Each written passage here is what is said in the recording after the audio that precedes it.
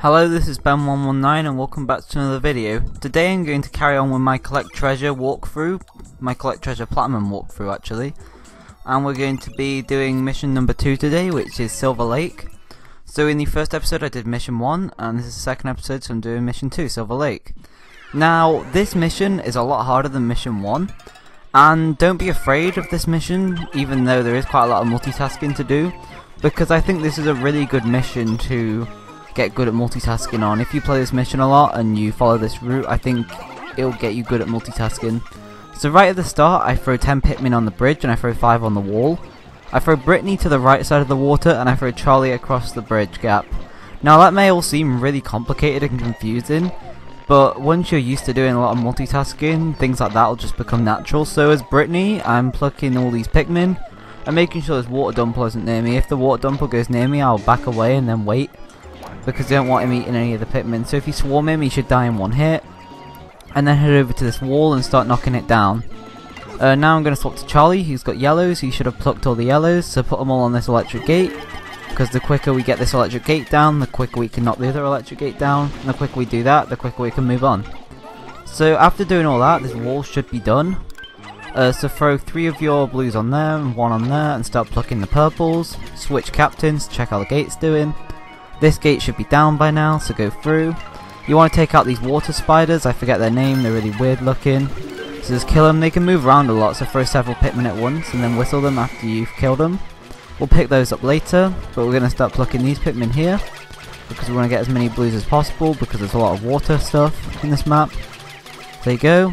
We're going to kill these other spiders. The reason we want to kill them as well is because you can also shoot water at yellows and whites who are working, or even purples. So if you take them out nice and early, we don't have to worry about them. And they're all the enemies on this map. There's just that water dumper and 4 of those things. Yeah, switch back to Alf. He should have plucked the purples, so just throw 1 on each fruit. They'll carry it back. Now I'm going to go here to over here. And I'll show you why in a minute. But first we're going to throw some whites on there. Now just throw the amount I'm throwing on these nugget piles. Basically what I'm doing is I'm throwing more whites on the ones that are further away, because I know that they're going to take longer to get there and back.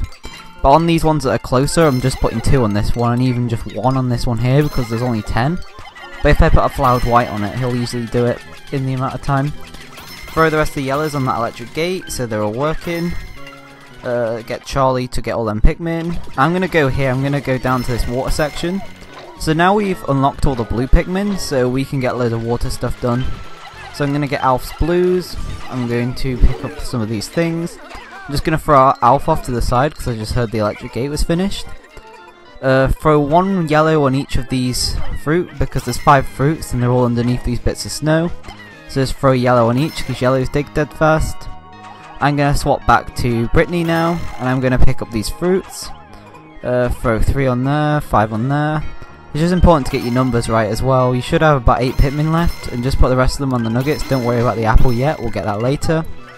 I'm going to switch back, throw a purple on each fruit. Now I'm going to throw, that's fine, just go over here. We've got enough, we don't need to throw 1 on the cherry, because the cherry only takes 1 anyway. Switch back to Charlie, and you want to pick up anything else that's left in the water that you haven't picked up. And then you want to head underneath this bridge here, because there's a golden strawberry and there's a nugget pile, so just put all the blues you have on the nugget pile. If you put on more than 8, then it'll only take 3 trips. And I think if it's 4 trips, you may have to load up some more blues later on. So yeah, you want to think about how many trips things will take as well, that's a big thing as well.